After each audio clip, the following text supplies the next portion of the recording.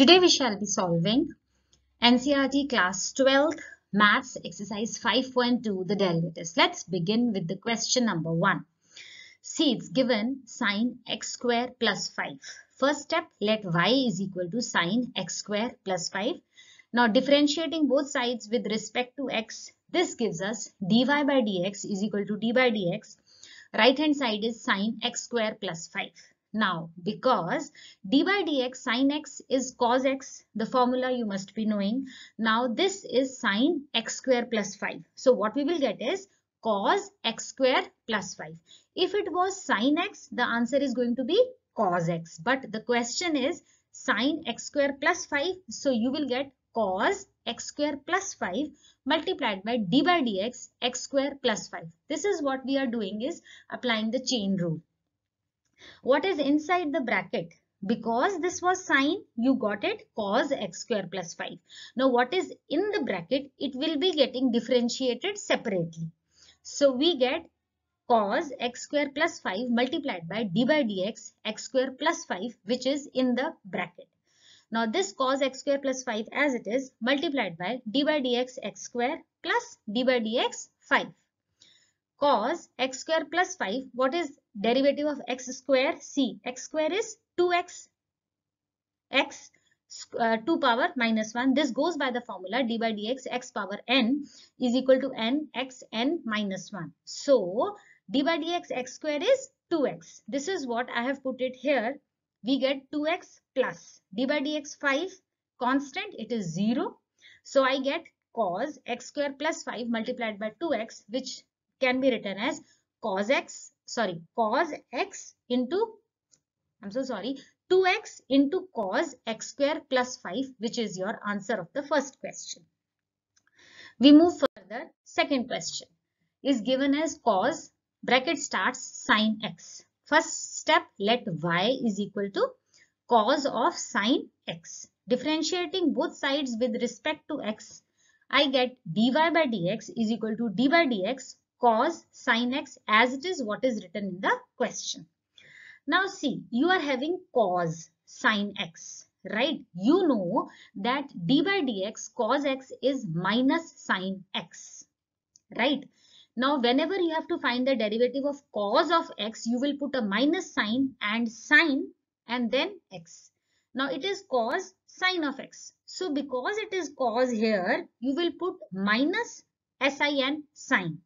This sin x which is in the bracket, it will come as it is, because this is the substitute for x in this formula. Here you are having x, here you are having sin x. So this shaded region will come like this, and I have substituted cos with minus sign because it is d by dx cos, it will come minus sign. Now this sin x will be written as it is multiplied by d by dx, what is in the bracket? Sine of x. This is what I am applying the chain rule as we did in the previous question. So we are getting the equation dy by dx is equal to minus sine x d by dx sine of x, right? Now from here to here you will be repeating the same thing, minus sine of x multiplied by. Now what is d by dx sine x? D by dx sine x is actually cos x. So in this place I will write cos x. So what is your answer will be minus cos x sine of x. Very simple. I hope it is clear. Moving to the next question. Third question. Sine of ax plus b. Similarly, as y, put it equal to y is equal to sine of ax plus b. Now differentiating with respect to x on both sides, you will get dy by dx is equal to d by dx sine of ax plus b. Now using this formula, because d by dx sine of x is cos x, so this will be substituted as cos of ax plus b, because here x and here, what is the meaning of x here? Ax plus b. So sine of ax plus b will be written as cos of ax plus b multiplied by d by dx, what is in the bracket? D by dx ax plus b, applying the chain rule. Whatever is in the bracket will be getting differentiated separately. So I have cos of ax plus b as it is multiplied by, what is the d by dx of ax? It will be a. You know na, if it is 7x, you will write 7. So it is a plus d by dx b, which is a constant, it will be 0. Right? So you have cos of ax plus b multiplied by a, which can be written as a cos of ax plus b, which is the solution of the third question. Moving further, the fourth question. See, it is given secant of sec of tan of under root of x. Put it equal to y. Let y is equal to sec of tan of under root of x. Differentiating both sides with respect to x, you are getting dy by dx is equal to d by dx, the whole equation as it is, sec of tan of under root of x.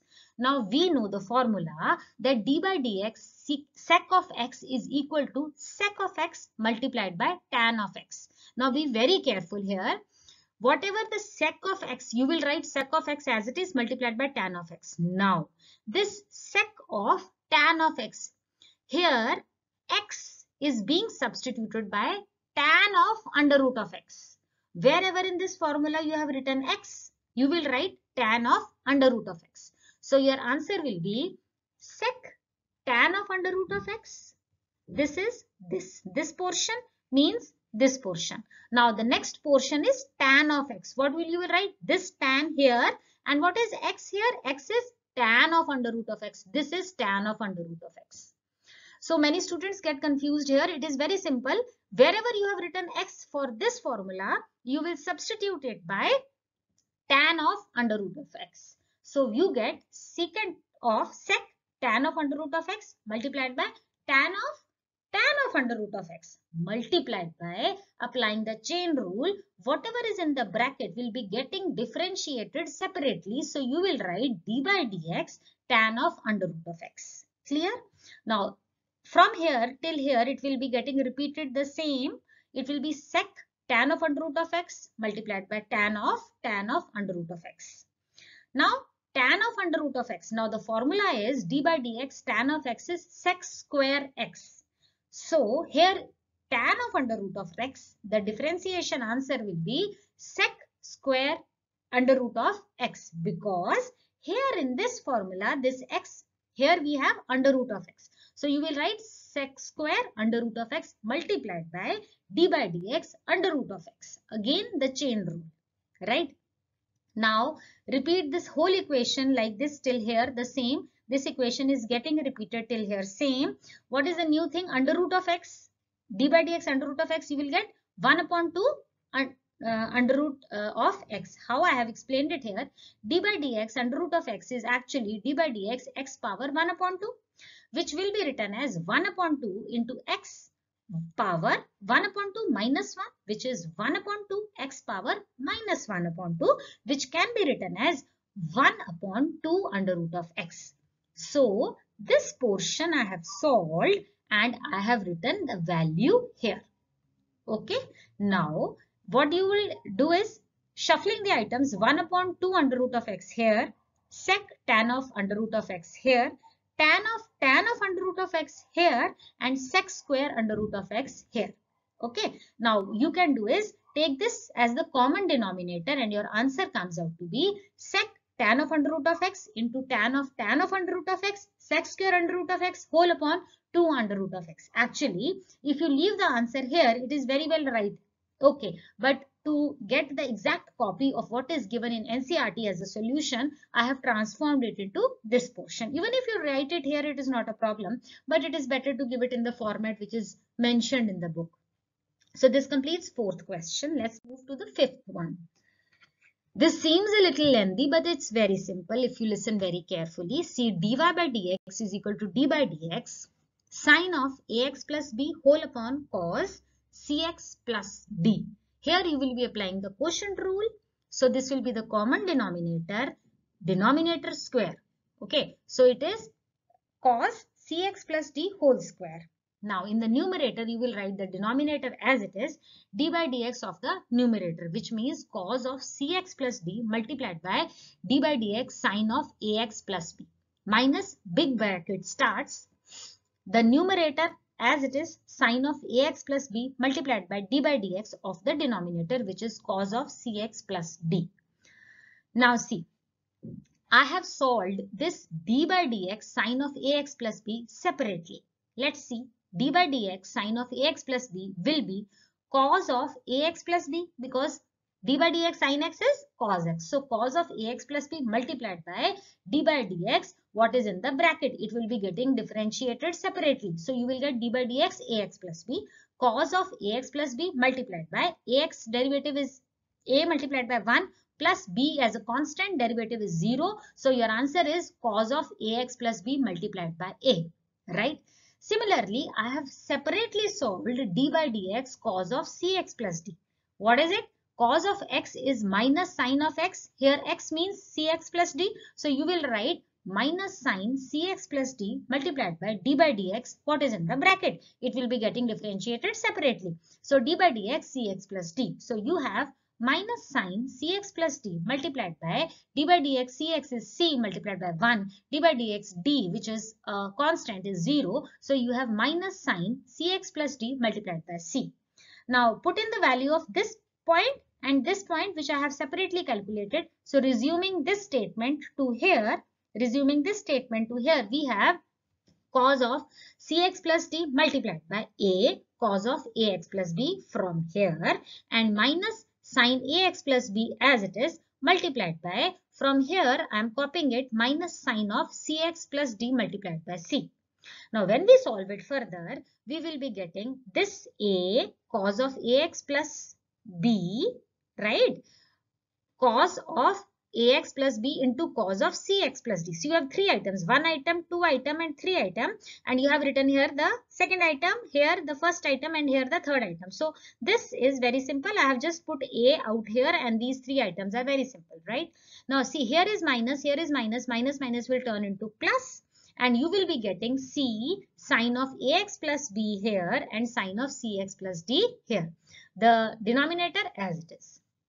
Now what I am going to do is, there is a plus sign out here. I am going to bifurcate the denominator. I am going to give this separately to this numerator, and this denominator will be given separately to this numerator. So what will I have is a cos of cx plus d multiplied by cos of ax plus b whole upon cos cx plus d whole square plus c sine of ax plus b into sine of cx plus d whole upon cos cx plus d. So I have not done anything. This denominator is being given separately to these 2 items which are there in the numerator, right? Now you see carefully, there is cos cx plus d square in the denominator, and in the numerator you are having cos of cx plus d, which will get cancelled out. So you will be left with a cos of ax plus b, this term as it is, and in the denominator now you will have cos of cx plus d, because this square got cancelled with this. Now plus, see, here it is cos of cx plus d whole square. So I am bifurcating this square. I am writing this term again. So the numerator will stand as it is, c sine of ax plus b multiplied by sine of cx plus d whole upon cos cx plus d multiplied by cos cx plus d. So what I did is this square, right? So I have written it, that term repeatedly, one and the same thing. Now what you have is, see, this is a into cos of ax plus b multiplied by, see, this is the denominator, cos of cx plus d. So 1 upon cos cx plus d can be written as sec cx plus d, clear, plus c. Now sine ax plus b as it is multiplied by this sine cx plus d upon cos cx plus d can be written as tan cx plus d, because sin x upon cos x is tan x. So this is being substituted by tan cx plus d, okay. And now this denominator is having cos cx plus d. 1 upon cos x is sec x. So I have substituted cos cx plus d with sec cx plus d.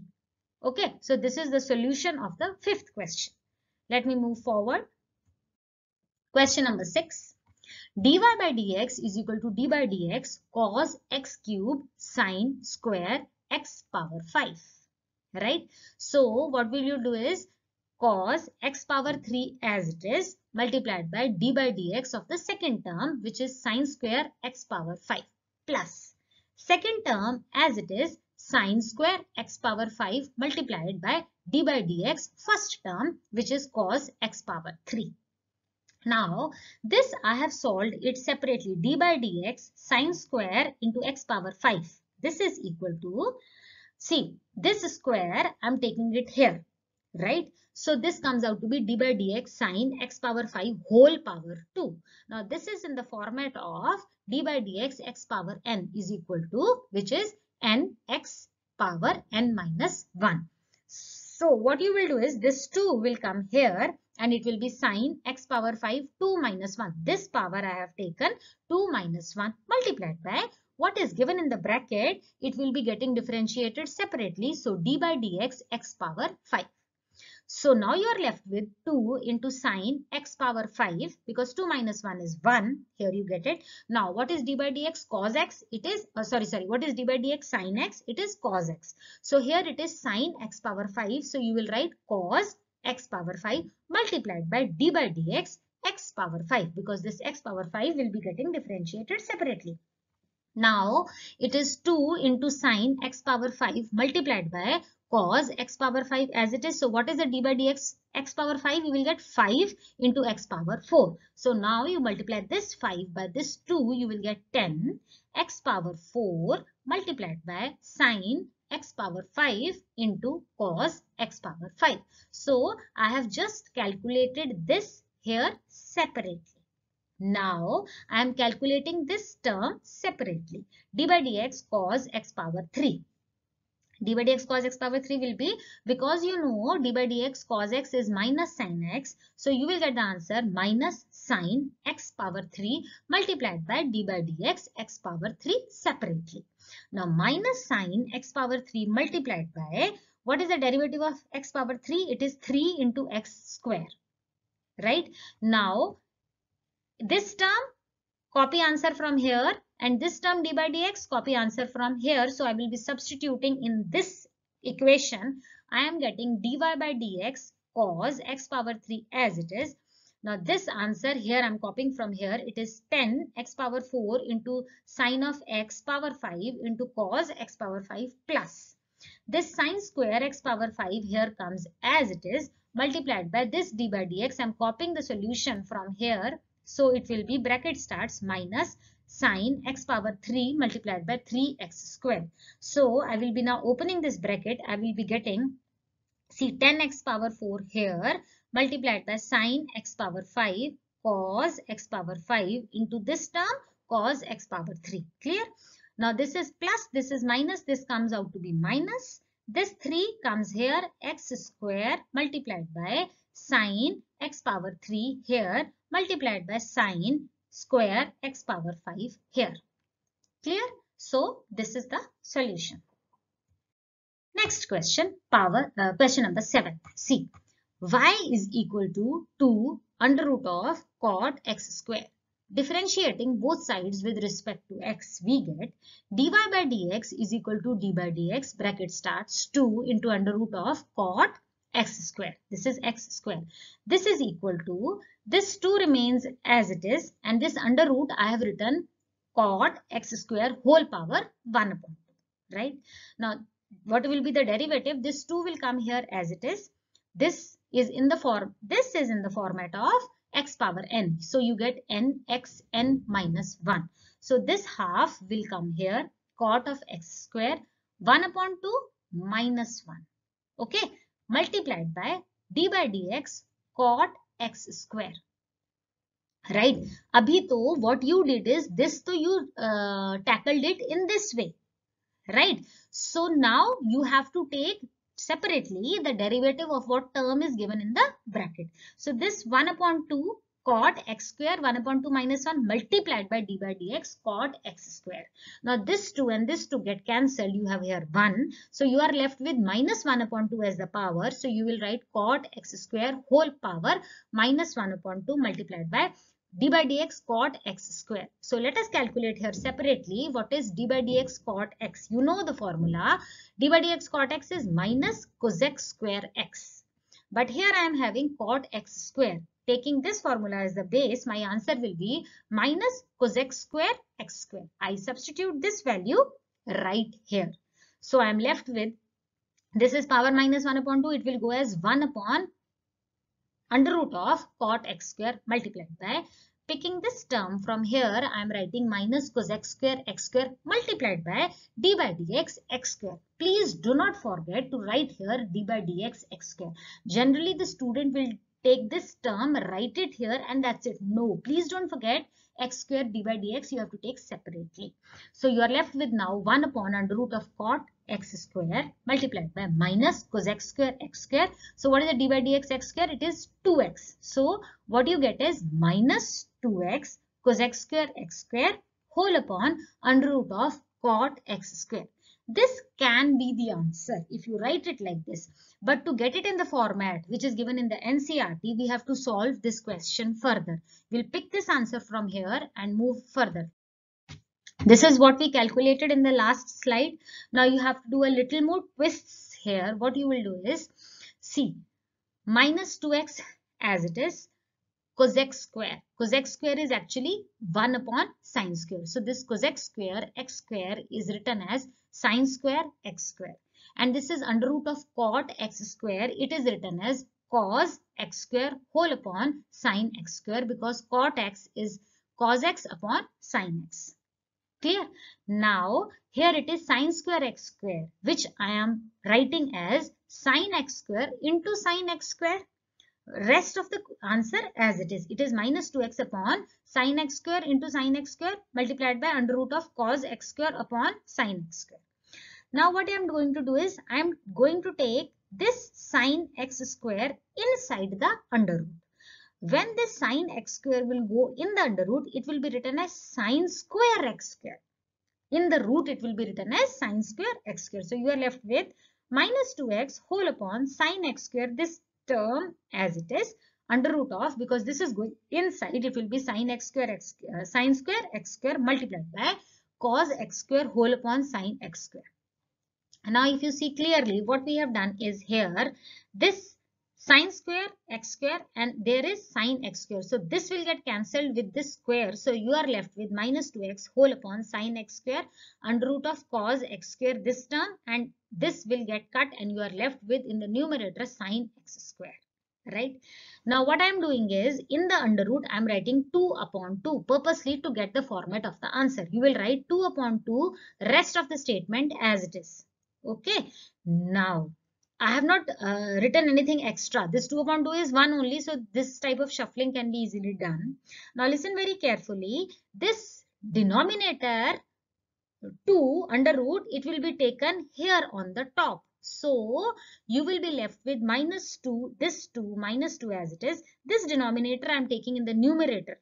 Under root of 2, then multiplied by x. This x stands as it is, whole upon sine x square. So now you will be left with under root of 2 cos x square sine x square. Right? Now you are getting in the denominator minus 2 under root of 2x. Okay. So you know this formula that 2 cos x square sine x square will be written as sine 2 x square.